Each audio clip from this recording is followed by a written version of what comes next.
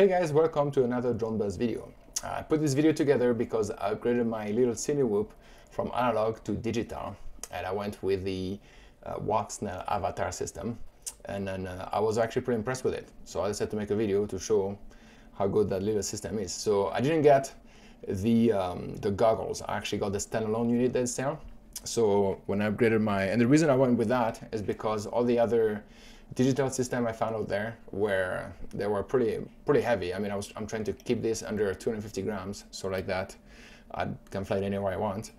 And so when the Avatar system came out, when I looked it up, it said it about 20 grams, including the small camera, on what the weight is, which is great, because I think the lightest one before that was Cadex Vista for I think 29 or 30 grams, something like that. And then you get the air unit, the old air unit, that was about 40 something grams, 46 grams. And then you also have the new O3 unit, air O3 unit, that was about 37 grams. I have that in my bigger drone, but my smaller one, I kind of wanted to be able to still use all my batteries and don't have to like do a lot of changes. So I can no longer use my 1100 batteries, which is too bad. I got over 10-minute flights with those. When I do though, that's if I want to keep it under the 250 grams. If not, if I put heavier, then I have to follow the rules for that. But I'm actually 2 grams over, so I was tempted to just remove a couple of screws here and there, see if I can keep it under the weight. And then, but yeah, after that, everything is the same, so I really enjoy that part. It's pretty easy to install. I actually bolted it right to the bottom plate on my little Cinelog here. And then I got the nano setup. So this one is the nano camera that came with this one. So this is this part of it, and then they have the standalone unit that goes onto your goggles. So that's the second reason why I wanted to get this one, is because I didn't want to buy yet another set of goggles, because you get the Walksnail goggles, you have the HD0 goggles, and then you have your DJI FPV goggles on top of your analog goggles. And so since I was going from analog to digital with this one, I decided to keep using my old analog goggles, my fatsharks. So the way it works, they sell you two-sided pads, and then you just stick them in front of your goggles, put that in front. I put it in front just because it's got the 2 patch antennas here, and then the 2 stubbies on top. It does come with an HDMI cable, so you can hook up from there to your goggles and run your HDMI into the goggles. And then they do sell this dongle too.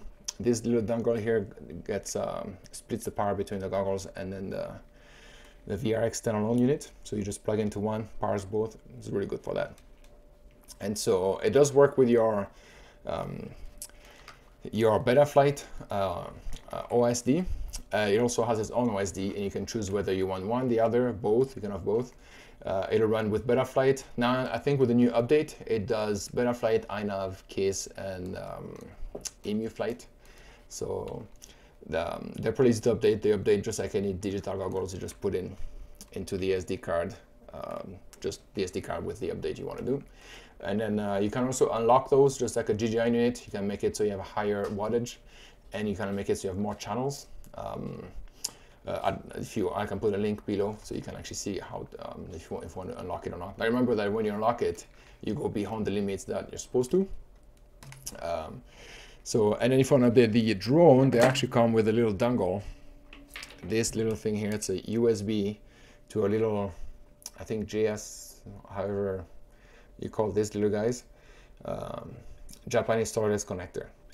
And so it's a 1mm one with 4 plugs, 4 wires in it, and you plug that unit, plug it to your computer, and update it that way. It's very simple. And then if you do unlock them, you only need to update your unlock it through here, and it automatically does everything to the little VRX on board the drone. So yeah, so I was impressed with how good it is. I was impressed with how far I could go. I couldn't really fly very far before.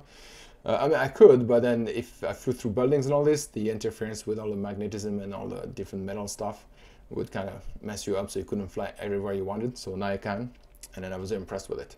So what I did is I put a little video together. Of one side is the GoPro footage from the GoPro 10, and then the other side is actually the footage recorded right off the VRX. So you get to see what you get as like the reception you get from this unit.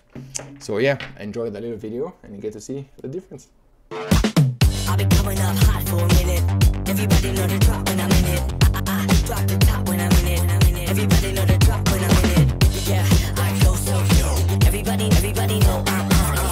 you know when it click through. Try to send this box to be a slow beat run.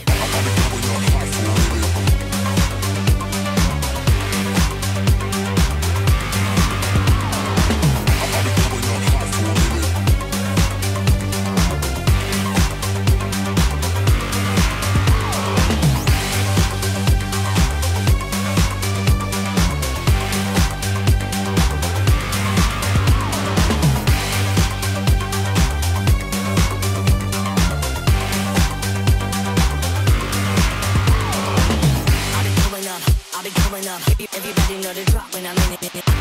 Drop the top when I'm in it. Everybody drop when I'm in it. Yeah, I go so slow. Everybody know I'm on. You know when it click through. Try to send this box to be a run.